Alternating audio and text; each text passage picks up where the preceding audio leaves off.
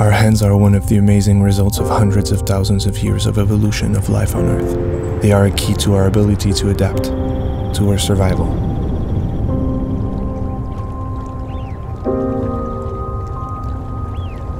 Technical marvels, sure, but also impressive through the space they hold in the human experience.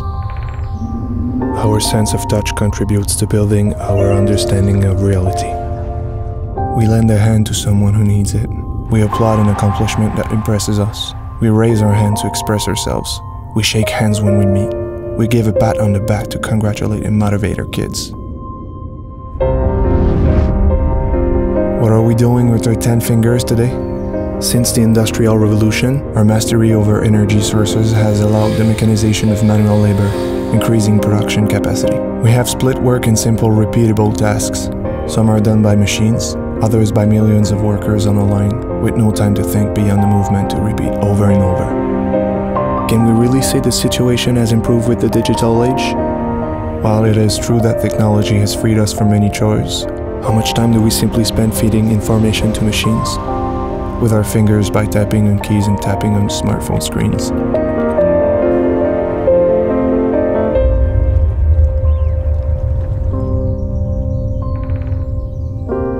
Thanks to their biomechanics, and because our brain allocates a significant share of its attention span, our hands can do exceptional things. Hands busy with tasks, as repetitive as they are, keep the mind busy. When we free those hands from repetitive tasks, we free the mind. We allow talent and expertise to express itself, to do more, better.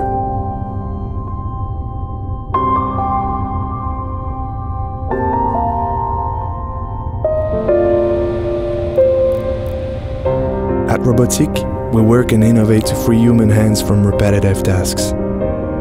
Just like planes don't flop their wings, we are not looking to recreate the human hand as it exists already. We are looking to equip robots with sufficient dexterity so that human hands can be freed from repetitive tasks. Our goal is to free hands at our clients' premises so they can access the true value of their teams and move their business forward. Hands freed is also lived daily at Robotiq. We must constantly improve so we can use our hands where they have a positive impact.